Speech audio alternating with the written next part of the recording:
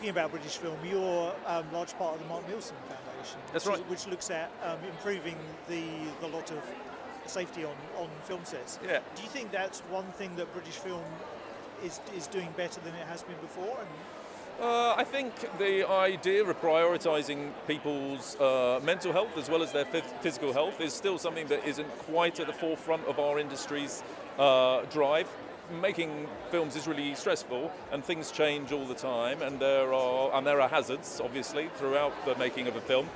And we just feel amongst the foundation to have a standardised sort of entry-level understanding of what your responsibilities as a crew member or as an actor or a producer, and what recourse you have if you feel in danger or if you feel that there's something you're uncomfortable with, so that everyone is starts the job on the same same plate, that they know what the rules are. I think that we're sort of behind on that in terms of just like equalising knowledge and understanding. So that is something that we are trying to get our industry better at.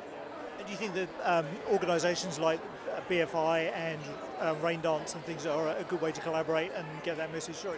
Absolutely, yeah. And the foundation's speaking to everyone involved in the British film industry, and are hoping that it will become a more sort of universal international theme, because obviously our lives are spent working in lots of other countries as well.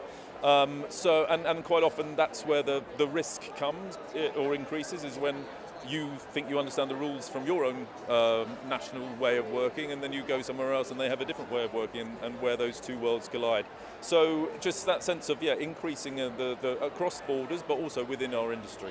And lastly, to get back to your film, how's the response been now that audiences have had the chance to see it? Yeah, I mean it's a pretty distinctive film. And it's been quite, obviously I played lots of different characters in it, and not many of them particularly nice. So first time I saw it, I did realise, like, oh, this is going to be unnerving for people who bump into me in the street after they've just seen this film. And I did actually go to a pub recently, very similar to the pub in the film, and the person behind the bar looked up and went, "I just saw it last night."